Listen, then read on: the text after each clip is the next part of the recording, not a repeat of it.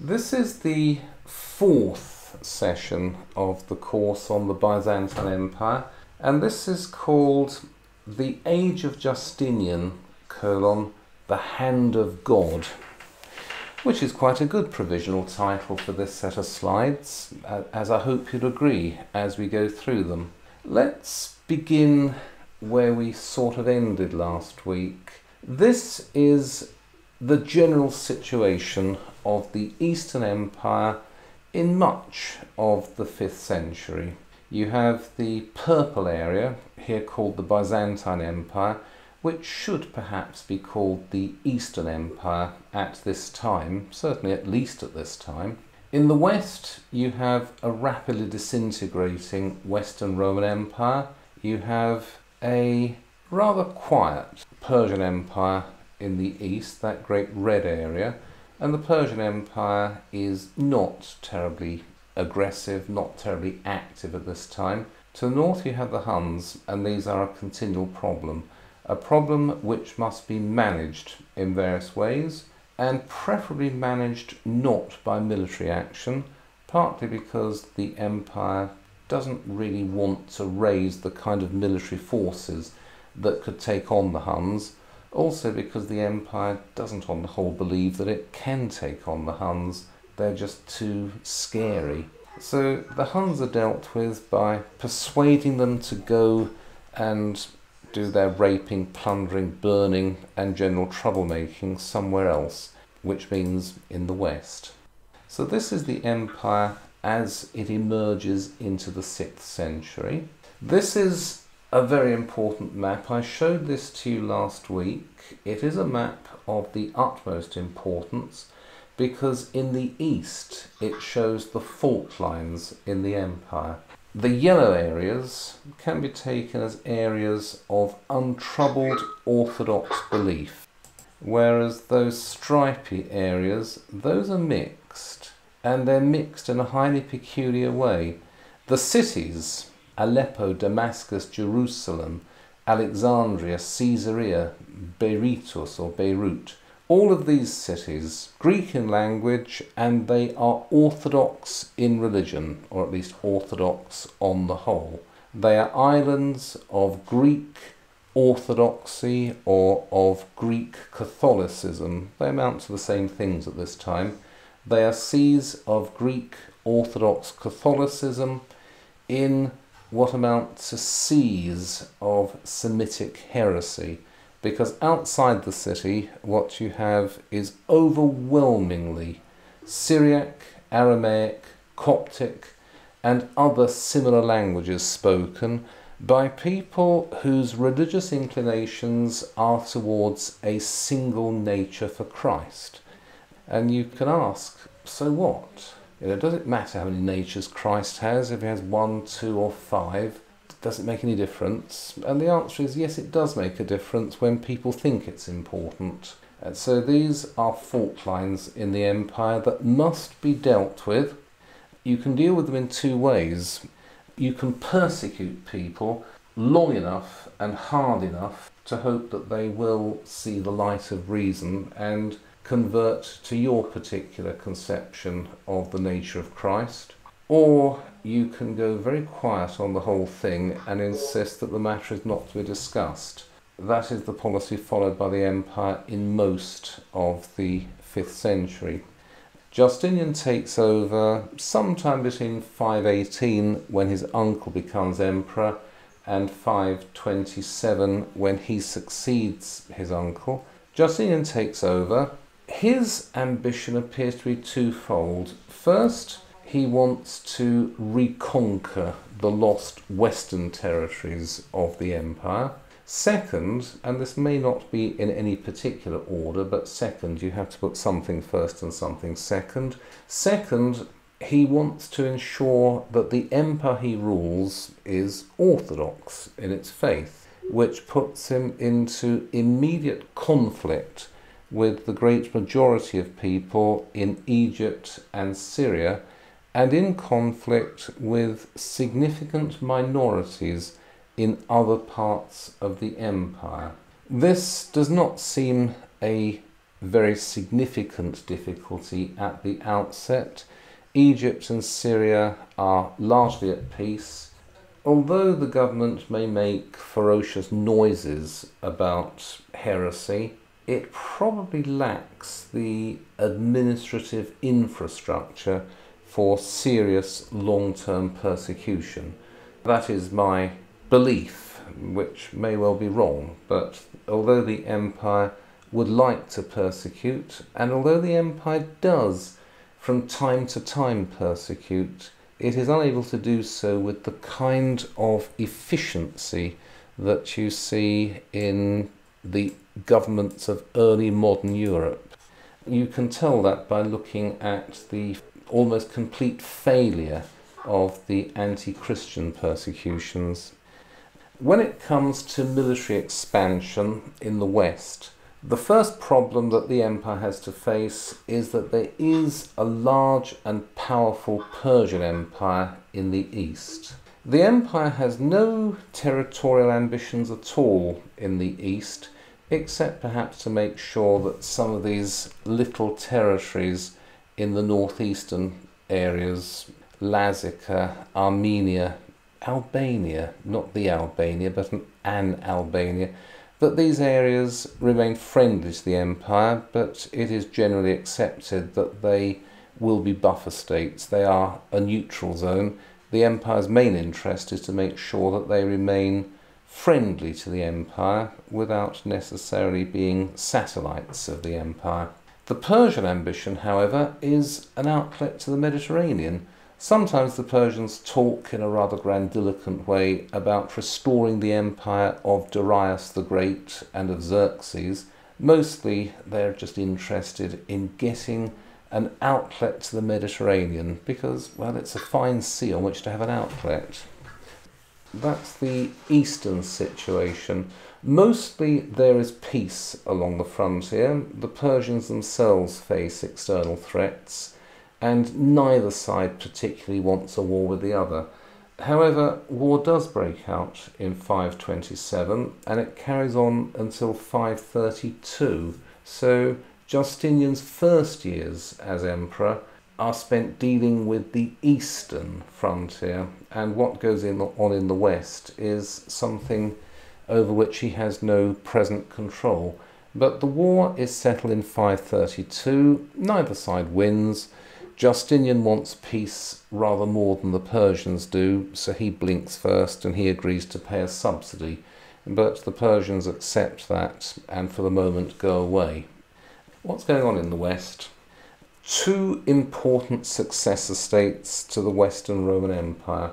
In 428, the Vandals, a Germanic tribe, cross the Straits of Gibraltar and conquer Africa.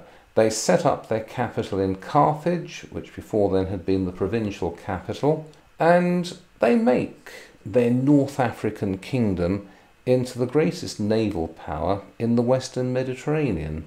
Much attention has been given by historians to the fact that they are pirates, and if you want a pirate base in the Mediterranean, we do know from long experience that North Africa is a very fine place to have one. But the Vandals are a great deal more than pirates, barbarian pirates who got lucky by creeping across the Straits of Gibraltar and taking advantage of a somewhat careless Roman administration. During the century of Vandal rule in North Africa, what you have is a complete merger of Roman and barbarian. The barbarians, the Vandals let's call them, give up eventually on the use of their own language. They adopt Roman ways, they adopt Latin as their main language, and they fit themselves into the existing structures of the North African provinces. So much so that, as I said, there is a pretty near complete fusion of North Africans and Vandals at the top and a long way down. North Africa is liberated from imperial rule. It is not so much snatched out of the empire as liberated from imperial rule because it is no longer necessary to send millions of bushels of corn across the Mediterranean every year to keep Rome fed. The food can be used at home. The tax money that previously was remitted across the Mediterranean can be spent at home. We don't have a lot of evidence about the century of Vandal rule after 428, but what evidence we do have is of continuity and prosperity. The overall picture of Vandal rule in North Africa is of prosperity and peace. The Vandals are Arian Christians, that is, they believe that the Father is superior to the Son. This occasionally results in persecutions, and there is an entire literature describing the terrible sufferings of the Catholic Church in North Africa at this time. This is not to be entirely discounted, but on the other hand, the degree of persecution alleged in this literature is so great that it's likely to have snuffed out Catholicism within 5 years, whereas for year after year, decade after decade, generation after generation, the most horrifying atrocities are committed against all the bishops, who are continually deposed. But the bishops continue to exist in their sees, and their churches continue to exist to be burned. Either the churches are burned every year and rebuilt every year and then burned again, or there is a degree of exaggeration. Whatever the case, the Vandals rule North Africa for more than a century, and for the last 50 years of their rule of Africa, they are accepted as the legitimate rulers of those territories by the governments in Constantinople. There are friendly diplomatic and commercial links between the empire and the Vandals. The Vandals believe by the 530s that they are the accepted legitimate rulers of Africa. They are accepted and regarded as legitimate by the people of North Africa, and the empire itself is quite happy to accept them as partners in various endeavours. It's the same in Italy, but more so. After the last Roman emperor in the West is deposed in 476, Italy is ruled by various barbarian warlords. Eventually, Theodoric the Great becomes the barbarian warlord.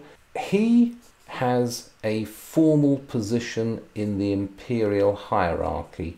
He is accepted as the Eastern Emperor's man in Italy. As such, he has a piece of paper that he can wave in front of the Italians. Not that the Italians need much encouragement, because Theodoric and his Gothic armies are very useful people to have around. They are civilized, they are tolerant, although they are themselves Arians. They are unwilling to persecute the Italians for their Catholicism. At the same time, the Goths ensure that no other barbarians are able to invade Italy. And so Italy is in a flourishing state after about 476.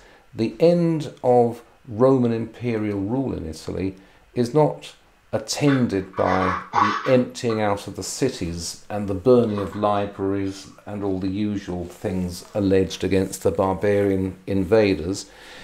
It is completely unnoticed. Cities like Rome, Milan, Naples, they continue flourishing exactly as before. The Senate continues to meet in Rome. One consul is appointed every January in Rome and another in Constantinople. Because Theodoric is the emperor's man, he is the emperor's regent in Italy, and so Theodoric appoints the Western consul. It's that kind of arrangement. The East accepts that the Western Empire has come to an end, and that Italy is ruled by Theodoric, a barbarian, and that North Africa is ruled by Gaiseric and his various successors. That, at the beginning of Justinian's reign, is the pattern of diplomatic relationships between the most important areas of the West and the Eastern Empire. Justinian has absolutely no interest in continuing this set of relationships. In 532, Justinian takes advantage of a falling out within the Vandal royal house. He sends his great general Belisarius west to Africa with about 15,000 men. They land in what is now Tunisia, and they defeat the Vandals in 2 battles, and within a few weeks Belisarius has taken Carthage itself, and North Africa has fallen. The African provinces have been recovered for the empire. It is possible to say, well, this shows the weakness of Vandal rule. 2 battles with a very small army of 15,000 imperial soldiers, and the whole structure collapses. That's what happened. However, in his history of the war to recover Africa, Procopius does mention that on one occasion it was necessary, or perhaps whether it was necessary or not is beside the point, Belisarius felt it necessary to get hold of one of the Roman landowners and impale him because he had sided with the Vandals. There is some evidence that the imperial armies were not welcomed as liberators by everybody in North Africa, and that the Vandals had been the preferred rulers. That is something that comes out from a careful reading of Procopius. Whatever the case, the Vandals have been defeated, Africa has been returned to the empire as a province, not of the Western Empire now, but as a province of the undivided empire ruled by Justinian from Constantinople. The Vandal king Gelimer is taken off to Constantinople, and he is paraded around the hippodrome in a triumphal procession.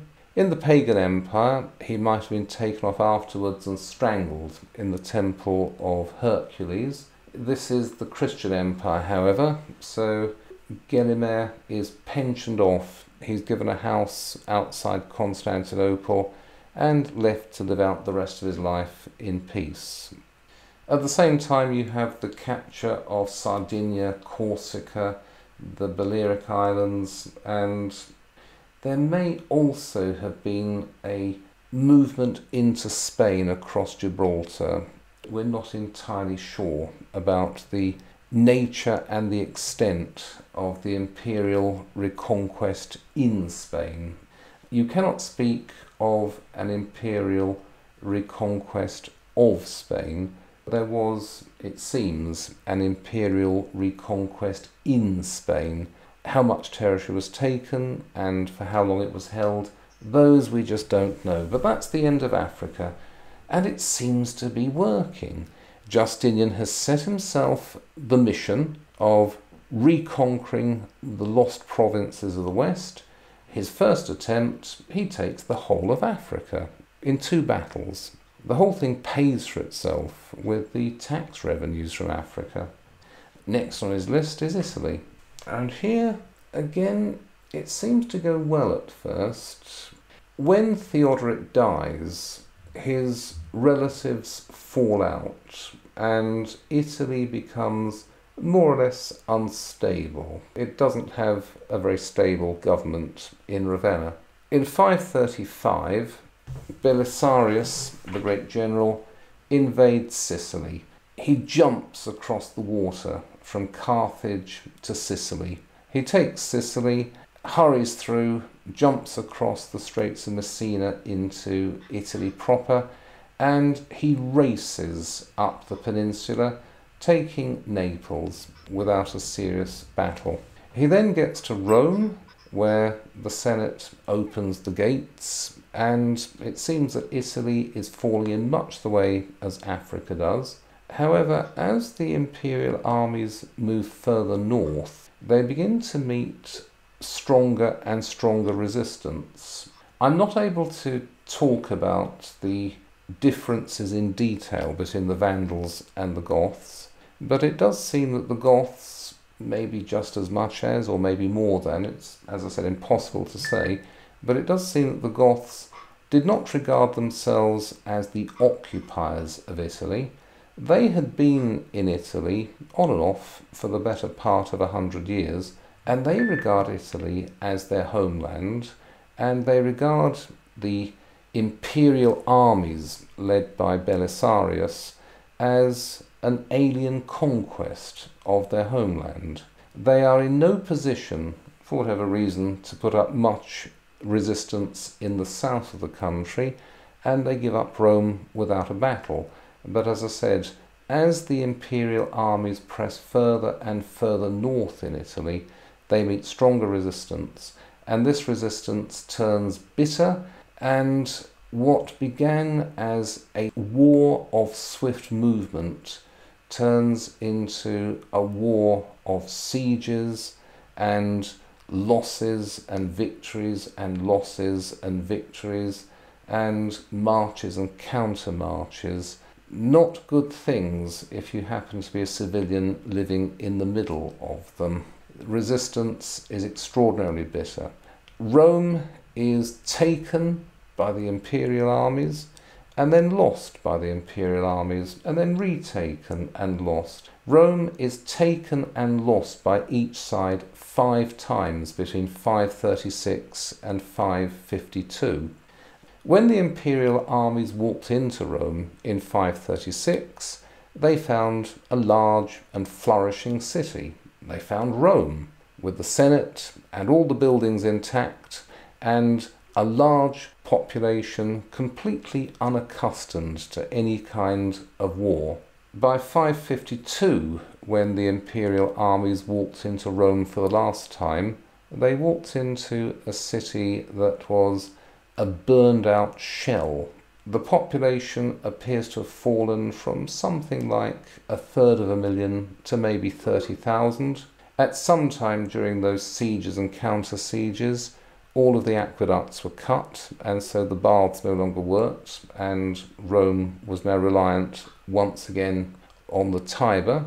The whole of the Senate had been taken prisoner by the Goths and massacred, and all of their children had been taken prisoner by the Goths and they had been massacred, and all of the libraries in the city were destroyed. They were open to the elements, and still being largely papyrus, they disintegrated, a bit like leaving rolls of kitchen towel out in the rain. Rome is a good example of what these wars did to Italy.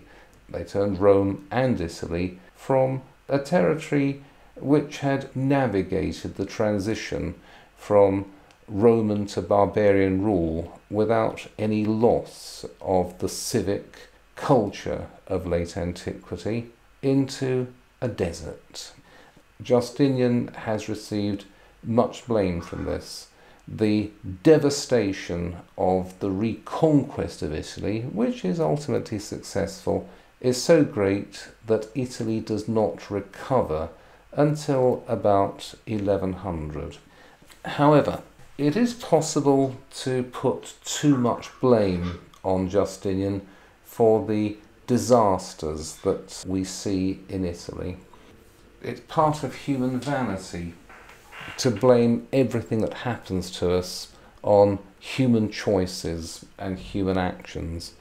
If only Justinian had not decided on his reconquest of Italy, then Italy would have continued through the Middle Ages as a garden. There is no reason to believe that. There is no doubt that his policy of expansion has produced imperial overstretch. There's no doubt that his reconquest of Italy has been a disaster.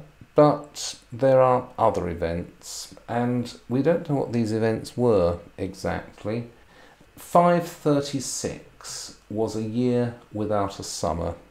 The accounts of that year talk about a year without a summer. The sun hides behind a continual haze. The crops fail all over the Mediterranean world, and yields may have been low for several years after that. You can see this in various saint lives, in various chronicles. There is a Syriac chronicle, I believe, which mentions this. You can see it mentioned in various imperial laws which talk about the remission of unpaid taxes to take account of the fact that people were in no position to pay their taxes because of the failure of all the harvests. We know that this happened, but we don't know why it happened. Some people believe that there was a small asteroid impact, maybe in the southern hemisphere. That would have sent up a lot of dust into the atmosphere. A less glamorous theory, which is becoming the consensus, is that it was a volcano in Iceland. I have spoken about this on numerous occasions in the past, but not in this course.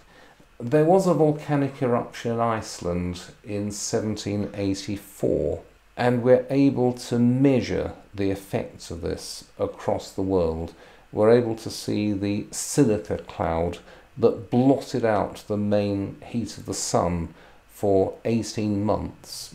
You can read about it in newspaper reports in England, in Western Europe, in North America. We can look at things like the failure of the Egyptian harvests. We can look at the failure of grain harvests in most of Western Europe. We can look at the increased number of deaths in the winter of 1784 to 5, deaths which included Dr. Johnson, who died of breathing difficulties. We can look at the economic recession that followed the Icelandic volcano and the increasing financial strains felt by the French treasury, which culminated in a bankruptcy in 1788 and the summoning for 1789 of the States General. We're able to look at the effects of a major volcanic eruption at a time when we have full records. If there was a similar volcanic eruption, again in Iceland, in 536, we can expect that the results would also have been substantial, and it seems they were. There was a volcanic eruption in 536. We seem to have evidence for that in the ice core samples and the tree ring records. There seems to have been another volcanic eruption somewhere else on the planet in 542, 6 years later. This produced the coldest decade in the past 2,000 years. So the first volcanic eruption, assuming that that was so, dims the sun for 18 months and summer temperatures drop by 1.5 to 2.5 degrees centigrade. Then you have a second volcanic eruption about 6 years later, and summer temperatures again drop by 1.5, 2.5 degrees centigrade. So this is the coldest decade on record in 2,000 years. Crops fail all over the world. And here at the bottom right of this slide, you have a reconstruction of temperatures. You can see this downward notch centering on the year 536. Can you all see that? Yes. Now the effects of this, it's not just that it causes crops to fail here, there and everywhere for a few years. What it may have done is to set in motion a great migration of black rats, which are native to Eastern Central Asia. The black rats appear to have moved south because of the cooling temperatures. Their own normal habitat was less friendly to them than it had been. They moved south into the more temperate climates. They moved south into China. And of course, what do black rats bring with them? They bring fleas. And what do the fleas have? The fleas carry a bacillus called Yersinia pestis. It used to be called Pastorella pestis.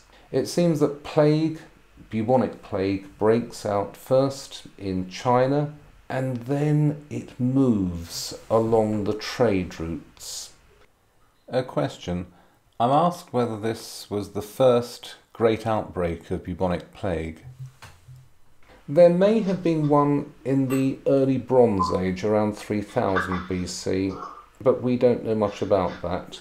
This is the first global pandemic of which we have written evidence. It moved along the trade routes, and it moved very quickly on the trade routes. Within a year, it had moved from the southern ports of China into the Mediterranean world. According to Procopius, it first showed itself in Pelusium, which is a port in Egypt. From there, it spread straight to Constantinople and then throughout the rest of the Mediterranean world.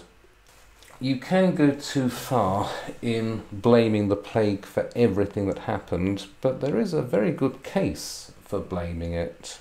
We have the accounts of Procopius and of other historians. When the plague turned up in Constantinople, it is said to have killed 10,000 a day, every day for 100 days. You can discount that. It didn't do that. And we know, because the past 18 months have involved a series of long lessons in epidemiology, the study of plagues. What we know is that when a new infection hits a population, the deaths, or the infections and deaths, produce a bell curve, a sudden upward swing in infections and death, a peak, and then a decline and a long tail. So 10,000 a day for 100 days is not very likely. The curves just don't look like that. Also, it's hard to say that the population of Constantinople was that large, but other things reported by Procopius are entirely credible, that nobody knew where to bury the bodies. There were so many of them. Some bodies were loaded onto barges and set to float from land where they would. Some bodies were bricked up inside the voids of the city walls, so that when the wind shifted you could smell the rotting of tens or hundreds of thousands of dead. The bodies piled up in the streets. The emperor himself caught the plague. You can repeat this through all the other cities of the empire and of the Mediterranean. It may have killed 40% of the Mediterranean population. This, of course, would have a fundamental impact on the society and economy of the Mediterranean world. It would be a much poorer Mediterranean world and, well, a much smaller Mediterranean world. However, look at those eastern shaded areas. So long as Alexandria is a large Greek city, and so long as Damascus is also a large Greek city, and Antioch and all the others, it is possible to say that Egypt and Syria are Orthodox Christian Greek areas which just happen to have a mass of non-Greek and non-Orthodox people in the countryside. If you define these areas by their cities, they are Greek areas, which is what they have been since the time of Alexander the Great, 1,000 years earlier.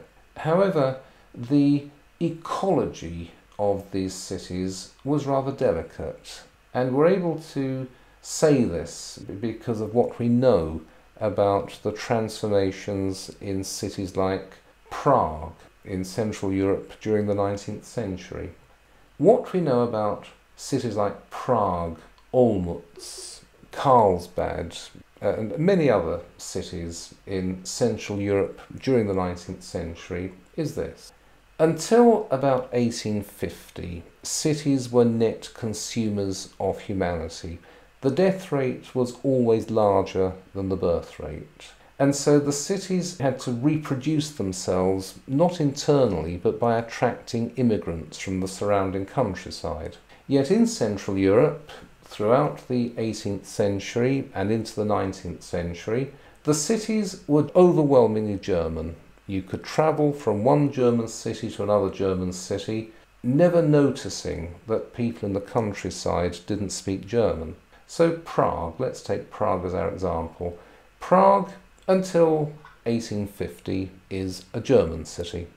And if you, a Czech speaker from outside, move into Prague to take advantage of the economic opportunities there, you will find it necessary to learn German so that you can deal with your potential customers or your employers.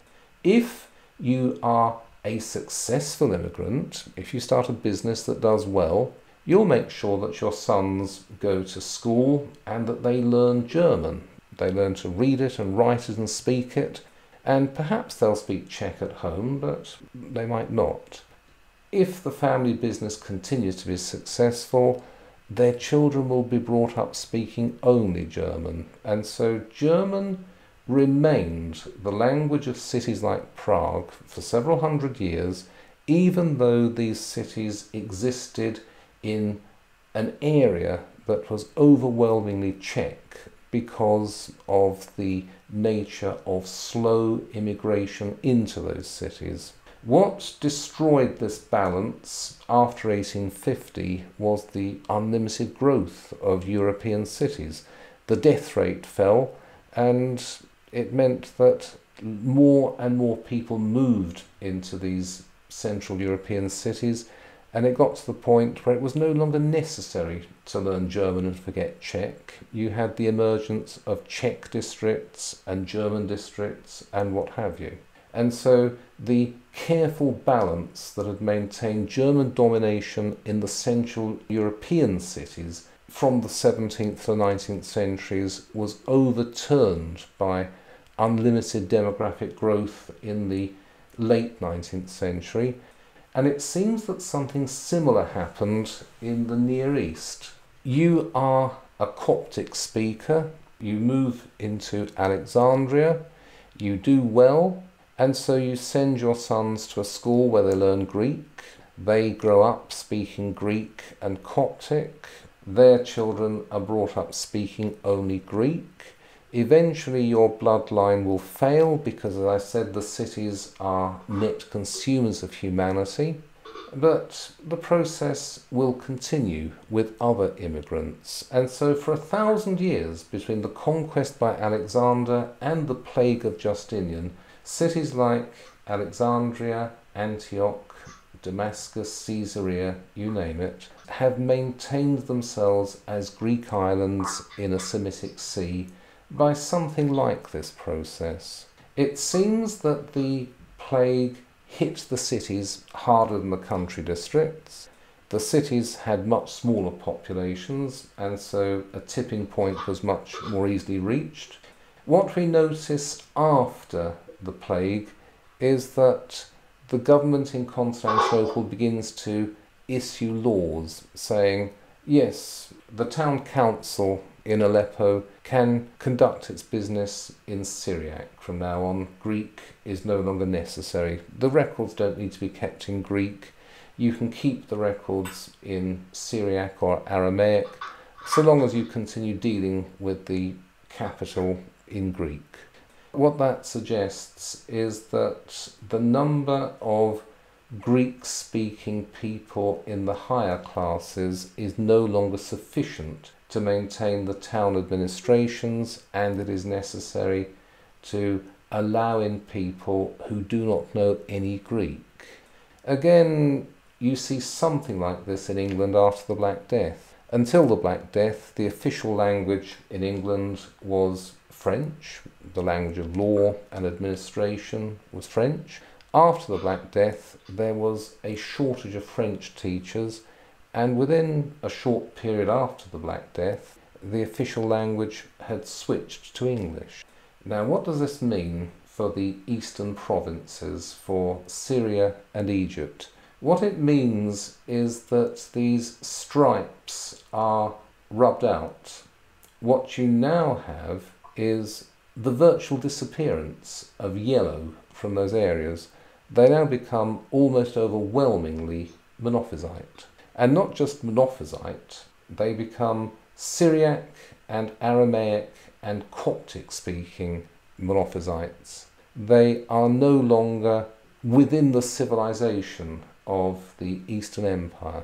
They're still subjects of the emperor, they still pay their taxes to Constantinople, and they are still loyal in the political sense to the emperor because they have been ruled from Constantinople or from Rome or by Greek speakers for 1,000 years. They have no conception of independence. They have no idea that any different existence is possible, but they have dropped out of the cycle of imperial civilization, and that may be one of the main effects of the plague. You could look at the far west of this area, you could look at Britain, and we know very little about what was happening in our own part of the world at this time, but it is possible to say that a sub-Roman civilization is maintained in at least the south of England until the middle of the 6th century, after which the Angles and Saxons, who had invaded and have so far been held back from southern England, they now roll forward. Could that be an effect of the plague? I don't know. It's a possibility. So let me summarise what's happened. Justinian's reconquest of Italy would always have been a much harder thing than his reconquest of Africa.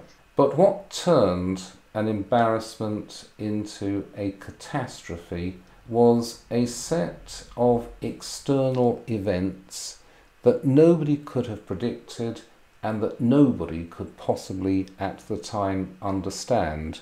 The external events were a small asteroid impact. That's my personal preference because I have a liking for such things. But more likely it was an Icelandic volcano that erupted in 536 and perhaps the same or a different volcano that erupted 5 or 6 years later that produced a dropping of temperatures, and this fits in with a long-term downward trend in temperatures in any event. Lower temperatures produced crop failures and famines.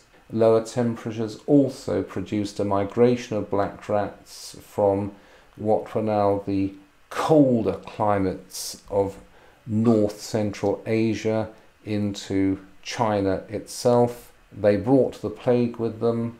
This then spread along the trade routes from China to every other part of the Old World, arriving in the Mediterranean world in 542 and then wiping out perhaps 40% of the Mediterranean population. This is the great disaster. I'm not saying that Justinian was entirely without blame. He launched his wars of reconquest at the wrong time. If he had stayed in Constantinople and spent his entire life trying to settle the Monophysite controversy, evil times would still have fallen on his empire and on the Mediterranean world, but his attempted reconquest of the West, just as the environment turned against him, added catastrophe to catastrophe, and that is what Justinian appears to have done. Let me continue with this.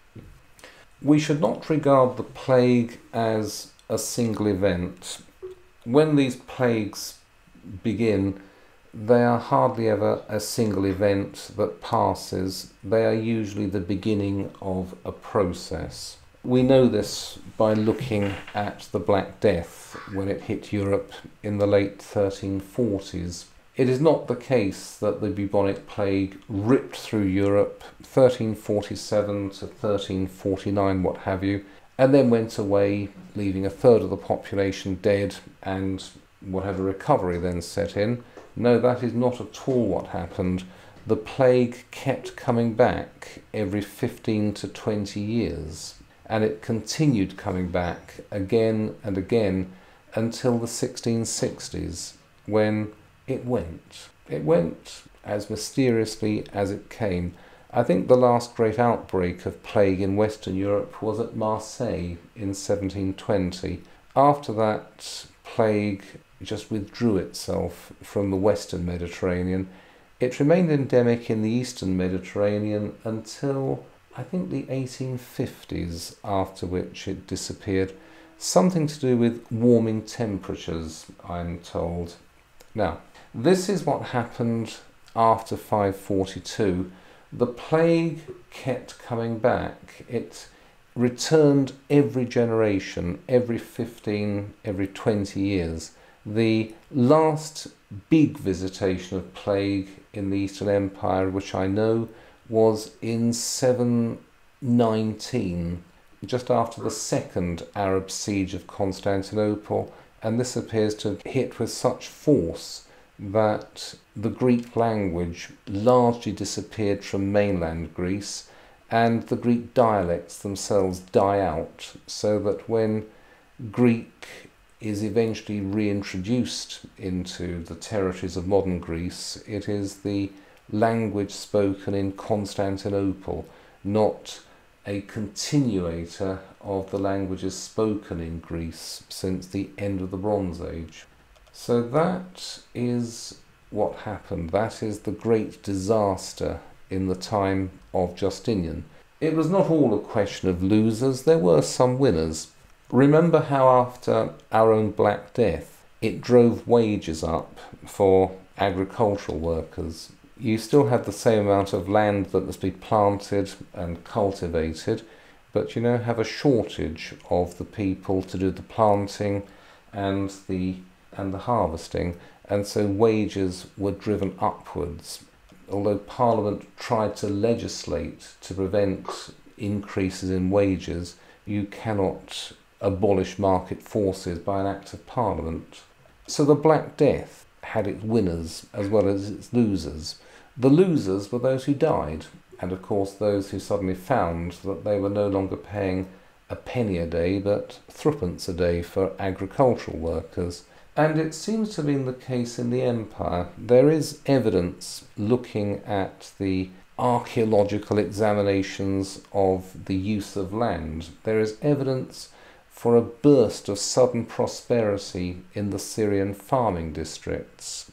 People still need to eat, and those people who are able to produce food will find a ready market, because although maybe 40% of the population is dead, 60% of the population is still alive, and since the amount of food produced before the beginning of the epidemic was just about adequate to keep that 100% on the edge of starvation, it means that there is more food to go around among the surviving 60%, and there is a ready market for that food as well. But although you can identify winners from this process, the overall effects were catastrophic, and it's not Justinian's fault, but his policies didn't help matters. Now, the end. Here's a nice picture. Belisarius begging for alms in the marketplace. There is a story of questionable provenance that in his old age, Justinian suspected his general Belisarius of plotting against him. So he had Belisarius arrested, deprived of all his possessions, stripped of all his ranks, and blinded and cast out into the streets, where he was guided about by his daughter, begging for pennies in the marketplace. Here is a representation of this by Jacques-Louis David, 1781, somewhat unlikely. Whatever the case though, Justinian died in 565 as a lonely old man. His wife predeceased him by nearly 20 years. He is obsessed by theological controversies which he is completely unable to settle.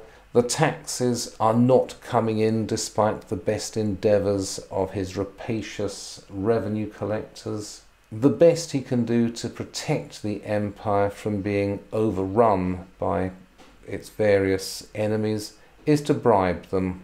Passive defences, walls, fortresses, and bribery. Subsidy diplomacy, I think, is the respectful name for it. Here's a mention by Agathias, 580. The Roman armies had not in fact remained at the desired level attained by the earlier emperors, but had dwindled to a fraction of what they had been, and were no longer adequate to the requirements of a vast empire.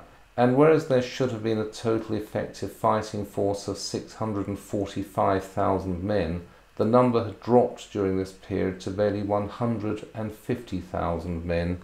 You can expect that to be broadly true.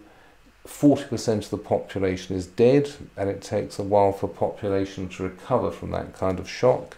There will be a shortage of men to enlist in the armies. There will be a shortage of taxpayers to pay for them. Justinian presides over an empty treasury, empty armies, and an empire with borders that are too large to be effectively maintained. Here are two maps.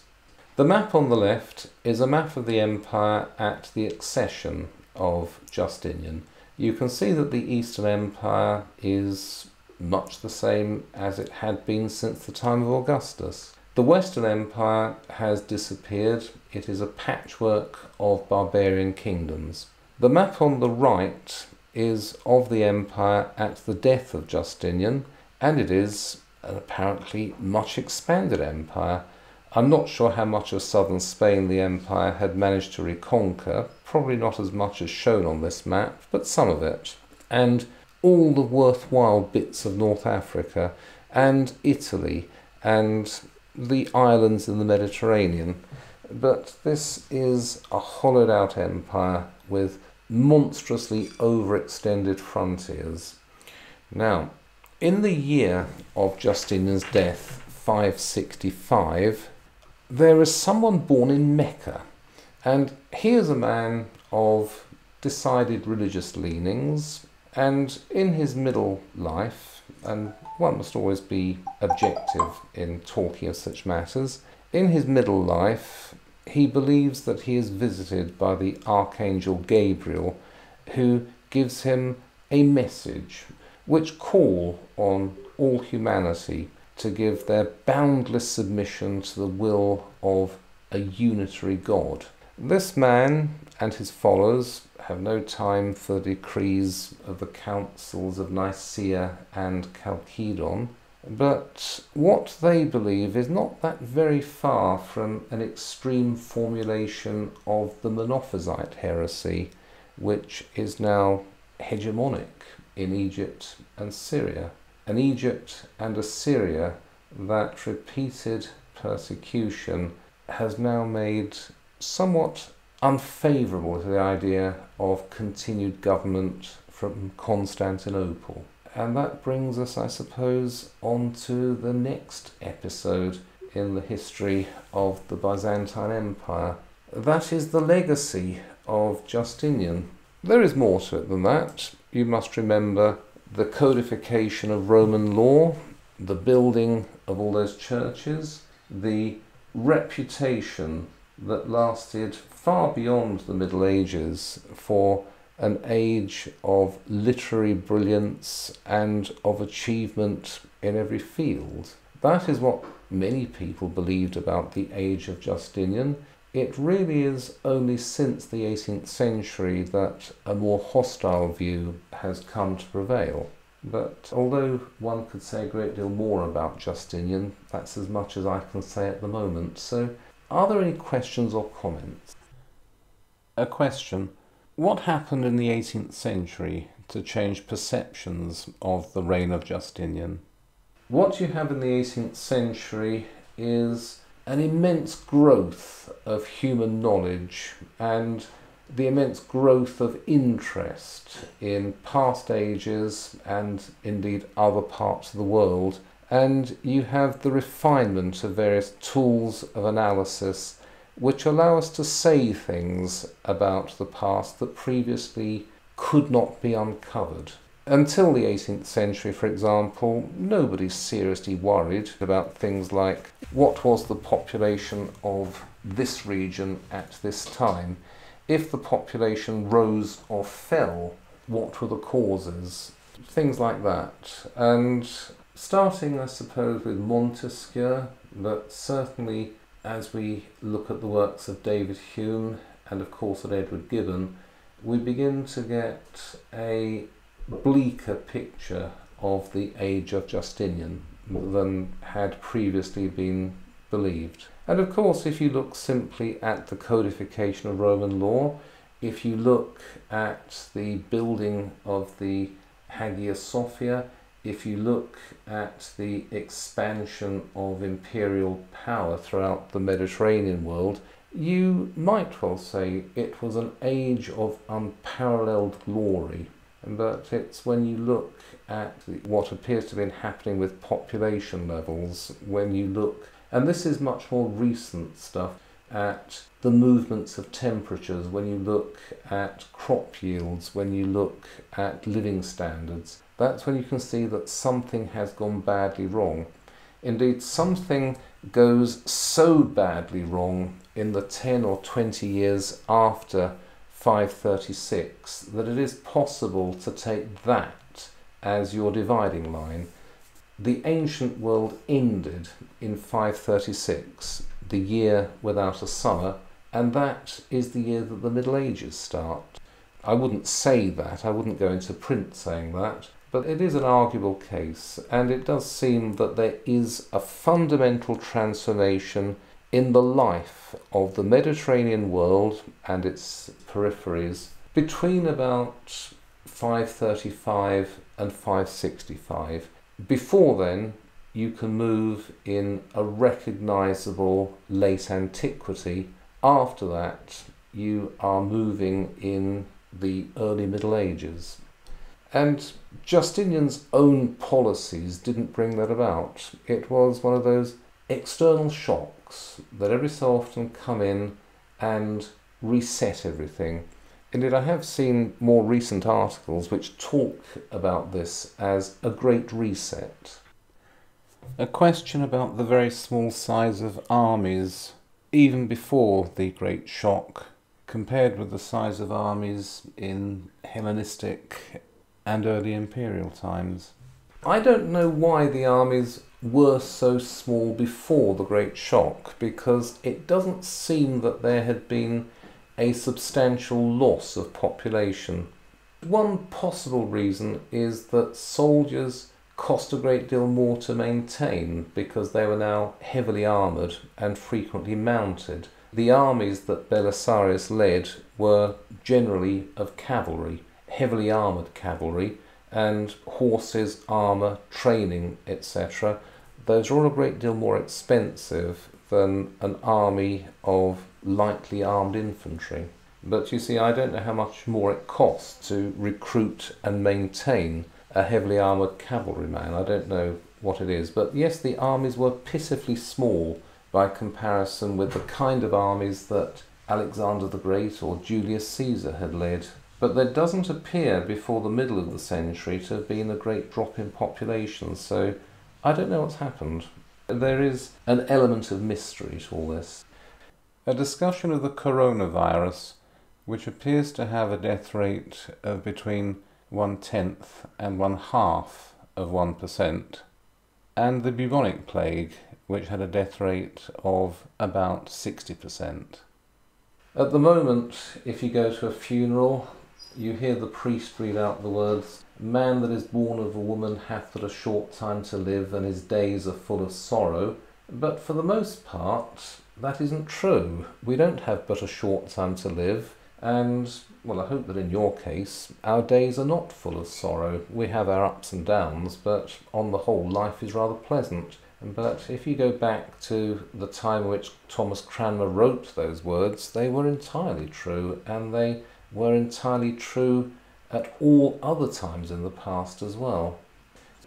Next week, I'd like to talk about the beginning of the evil times, the great and disastrous wars with Persia at the end of the 6th, early 7th centuries, and then we of course need to talk about the great hammer blow of Islam. So we'll do that next week, and I look forward to seeing you all next week. So keep well, and I'll send out these slides soon. Okay.